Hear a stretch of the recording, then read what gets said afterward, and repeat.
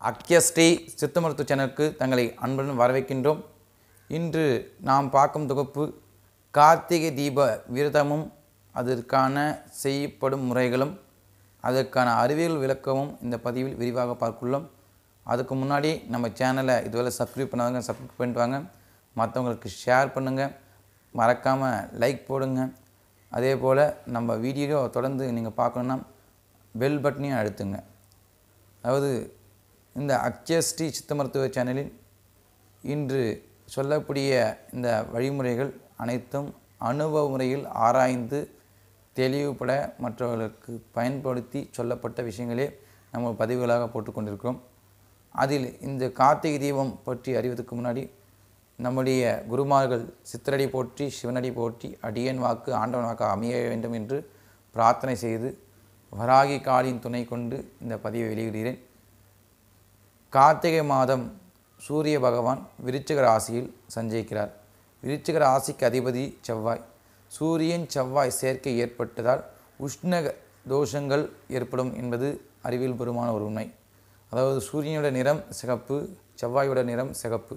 இந்த இரண்டு கிரகங்கள் சேரும்போது குடும்பத்தில் குழப்பங்களும் அதிகாரத்தன்மைகளும் ஏற்படும் என்று சென்ற வீடியோவிலே பார்த்துருந்தோம். அதுபோல் அதாவது பார்த்தீங்கன்னா பிரம்மாவும் விஷ்ணுவும் மும்மூர்த்திகள் தான் பெரியவர்கள் என்ற அகந்தை கொண்டார்கள். அப்பொழுது சிவபெருமான் தன் முதன்மையானவர் என்று நிரூபிக்கவே ஆகாயத்துக்கும் பூமி இயக்கமாக ஜோதி சுரூபமாக நின்றார். அப்பொழுது பிரம்மா சிவனுடைய தலைபாகத்தையும் விஷ்ணு பகவான் கால் பாகத்தையும் நோக்கி சென்றார். கடைசி வரை இருவரும் பார்க்க முடியல. அப்பொழுதுதான் விஷ்ணு பகவான் வராக அவதாரம் எடுத்து பூமியில் இந்த சிவபெருமானை காலை பார்த்ததாக வரலாறு சொல்லப்படுகிறது. பிரம்மா பொய் சொன்னதால் சாபம் அடைந்தார் என்று சொல்லப்படுகிறது. இவ்விவர்களும் செய்த தவறை உணர்ந்து நாம் கண்ட அந்த ஜோதி சுரூபத்தை மக்கள் அனைவரும் காண வேண்டும் என்று கேட்டபோது அப்பொழுது கார்த்திகை மாதம் இந்த பௌர்ணமியும் கிருத்திகையும் சேர்ந்து வரக்கூடிய காலத்தில் ஜோதி சுரூபமாக காட்சியளிப்பதாக சொன்னார். அதைத் தொடர்ந்து திருவண்ணாமலையில் 2455 மீட்டர் உயரமுள்ள அந்த மலையின் உச்சியிலே சுவாமி ஜோதி சுரூபமாக காட்சியளித்தார் என்று சொல்லப்படுகிறது. அதுக்காக தான் திருவண்ணாமலை கிரிவலம் போகும்போது பார்த்திங்கன்னா தெரியும், இந்த மலையின் வடிவமே பார்த்திங்கன்னா சிவலிங்கம் போன்றும் நந்தி பகவான் போன்றும் சிவன், அதாவது பார்த்து சிவன் படுத்து இருக்கும் கோலமாலையும் அதே மாதிரி நந்தி பகவானும் லிங்கம் சேர்ந்த உருவமாகவும் நன்கு கவனித்து பார்த்தால் தெரியும் என்பார்கள்.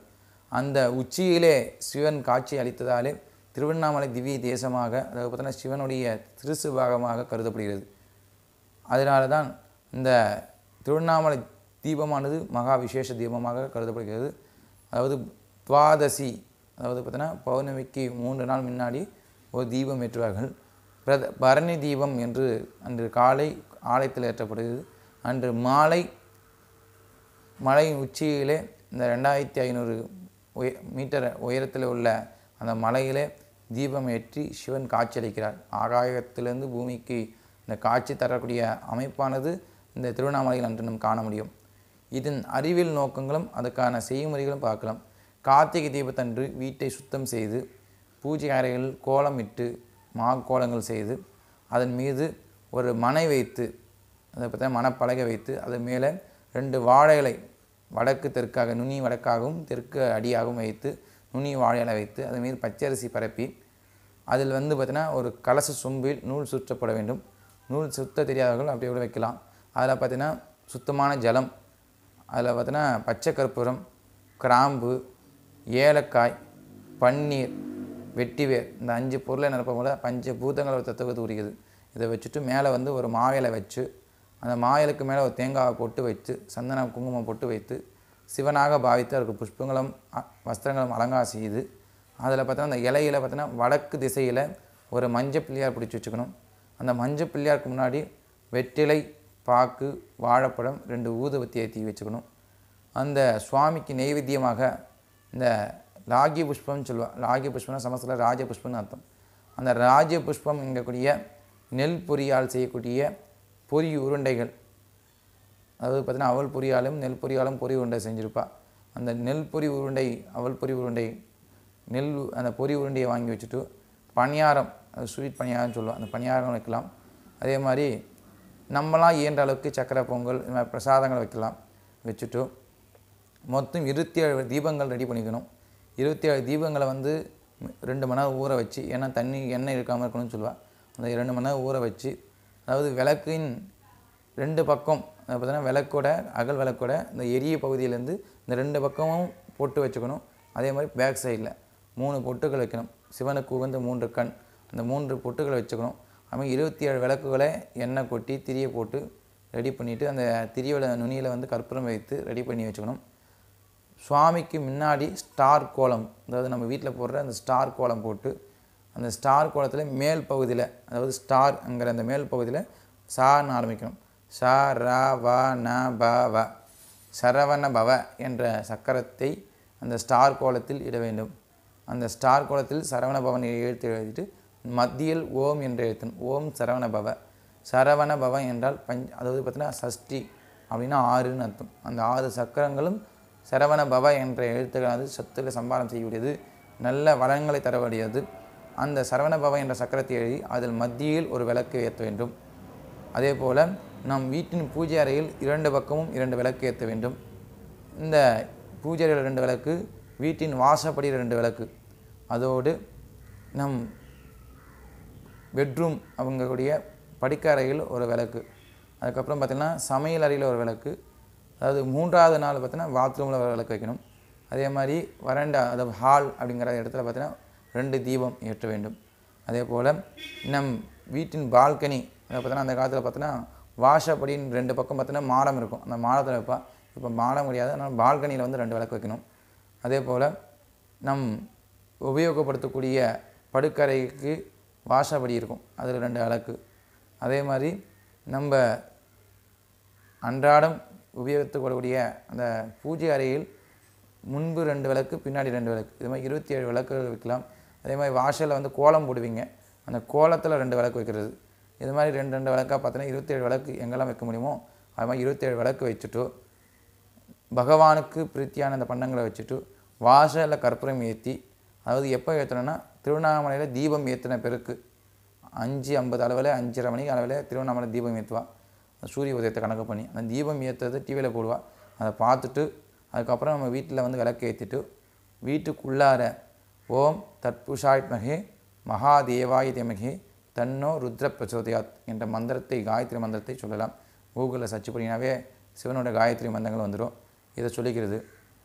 அதுக்கப்புறம் பூஜை ரூமில் பார்த்தீங்கன்னா விக்னேஸ்வர பூஜை, ஓம் கங் கணபதி, எந்த மந்திரம் சொல்ல தெரியலனாலும் பரவாயில்ல, ஓம் கங் கணபதியே என்று 9 முறை சொல்லிவிட்டு அதுக்கப்புறம் கலசத்துக்கு ஓம் கங்கேசே யமுனேசே கோதாவரி பிரம்மபுத்திரா நர்மதா என்ற 5 தீர்த்தங்களை பிரார்த்தனை பண்ணிட்டு புஷ்பங்களை போட்டுட்டு சிவ அஷ்டோத்திரங்கள் புக்ஸ் இருந்தால் புக்ஸை பார்த்து சொல்லலாம். அப்படி இல்லைன்னா கூகுளில் சிவ அஷ்டோத்திரம் போட்டினாவே வந்துடும். அதை வச்சுட்டு கூட சொல்லிட்டு, அதாவது சொல்ல தெரியாத கூட அந்த ஆடியோஸ் போட்டுட்டு அதை கூட சொல்லிட்டு வரலாம். சிவபுராணம், சிவ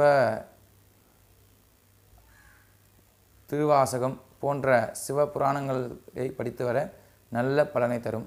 அதாவது பார்த்தீங்கன்னா பரணி, அதாவது கிருத்திகை அன்று 10ஆம் தேதி 10/12/2019 அன்று விளக்கேற்ற வேண்டும். அதுக்கப்புறம் பார்த்தீங்கன்னா 11ஆம் தேதி 13ஆம் தேதி 3 நாட்கள் வீட்டில் தொடர்ந்து விளக்கேற்ற வேண்டும்.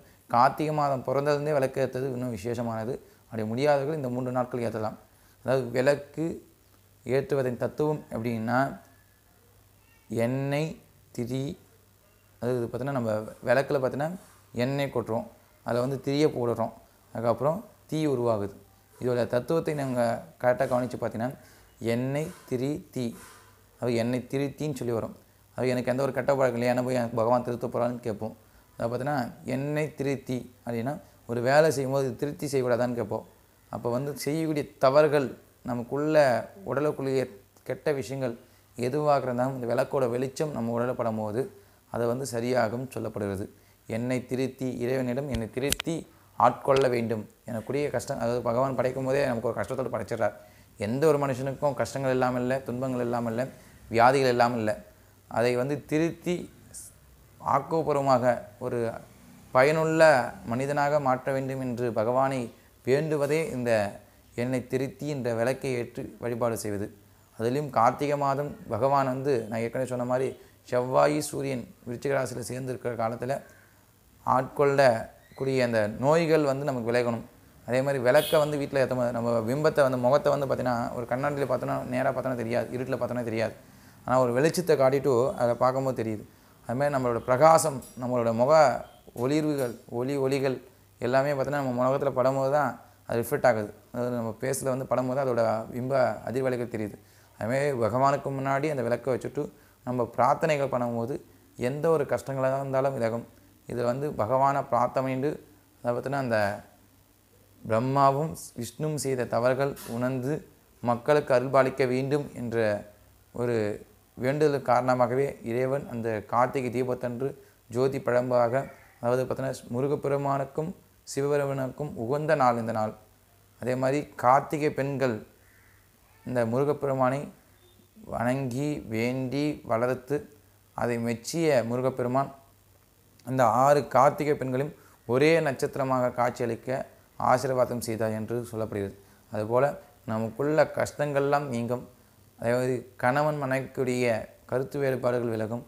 பங்காளி, அதாவது பார்த்தீங்கன்னா சிவனும் விஷ்ணுவும் பிரம்மாவும் போட்டி கொண்டு இந்த நடைமுறை வந்ததுனாலே பங்காளிகள் சண்டை விலகும். பூர்வீக சொத்துக்கள் தேடி வரும். குடும்பத்தில் உள்ள வாக்குவாதங்கள் கடியும். அதே போல் நமக்குள்ள தாய் தந்தை பாசங்கள் உறவு நீடிக்கும். தாய் மகன் உறவு நீடிக்கும். பிள்ளைகள் பாசமாக நடந்து கொள்வார்கள். பூர்வீக சொத்துக்கள் நம்மை தேடி வரும். இதில் எந்த ஒரு சந்தேகம் இல்லை. புத்திர பேரு கிடைக்கும். ஏன்னா கிருத்திகை பெண்கள் முருகப்பெருமானை தன்னுடைய புத்திரனாக பாவித்து அவர்களுக்கு மோட்சம் அடைய நாளே புத்திர பேரு கிடைக்கும். அதனால் கண்டிப்பாக இந்த பதிவை தடவர விடாமல் அனைவரும் விளக்கை 27 விளக்கு ஏற்றுங்கள். அதே போல் எவ்வளவோ செலவு பண்ணுறோம், அந்த விளக்கு ஏற்றிட்டு அதை எங்கே வைக்கிறது அப்படிலாம் பார்க்காம புது அகலில் விளக்கு ஏற்ற வேண்டும். அதாவது மகாதீபம் சொல்வாள். எல்லா நாளும் தீபம் ஏற்றுறோம், ஆனால் கார்த்திகை மாதம் தான் மகாதீபம்னு சொல்லுவாள். மகான்னா பெரிய அளவில் சுத்தமான மென்மையானதுன்னு சொல்லுவாள். அடுத்து ஏற்றின அந்த தீயை, அது இந்த நாள் ஏற்றின அந்த விளக்கில் வந்து பார்த்திங்கன்னா கருப்பு படிஞ்சிருக்கும். அந்த விளக்கில் நம்ம தீயை ஏற்றும் போது எந்த ஒரு பிரயோஜனமும் இல்லை. அந்த கார்த்திகை தீபத்தன்னைக்கு புது அகல் 27 அகல் வாங்கிட்டு அதில் சுத்தமான நல்லெண்ணெய் ஊற்றி பஞ்சு திரியை போட்டு அந்த தீயானது எரிய எண்ணெய் ஊற்றிகிட்டே இருக்கணும். இன்னும் கொஞ்ச நேரத்தில் விளக்கு அணைஞ்சிட்டு போதே, ஏன் எண்ணெய் ஊற்றணும் வேஸ்ட்டாகும்னு நினைக்காம ஏற்றிகிட்டே இருக்கணும். ஏன்னா திரி வந்து தானாக அழிஞ்சால் அந்த தோஷத்தை உருவாக்கும். அந்த திரியை வந்து விளக்கு எரியும் வரை எண்ணெய் ஊற்றிகிட்டே இருக்கணும். அது மாதிரி ஊற்றிட்டு இறைவனை வழிபாடு பண்ணிவிட்டு அதற்கு பிறகு ஆலயத்தில் தீபம் ஏற்றுவது விசேஷமானது. அதாவது பார்த்தோன்னா 5:30 மணிக்குள்ளார போயிட்டு ஆலயத்தில் தீபங்கள்லாம் ஏற்றிட்டு வந்துட்டு அதுக்கப்புறம் நம்ம வீட்டில் விளக்கேற்ற சுவாமி நம்ம வீட்டில் தேடி வருவார். இதில் எந்த ஒரு சந்தேகமில்லை. அனைவரும் இந்த பதிவை பயன்படுத்துங்கள். சித்தரடி போற்றி, சிவனடி போற்றி. நமக் சிவாயம், நமக் சிவாயம்.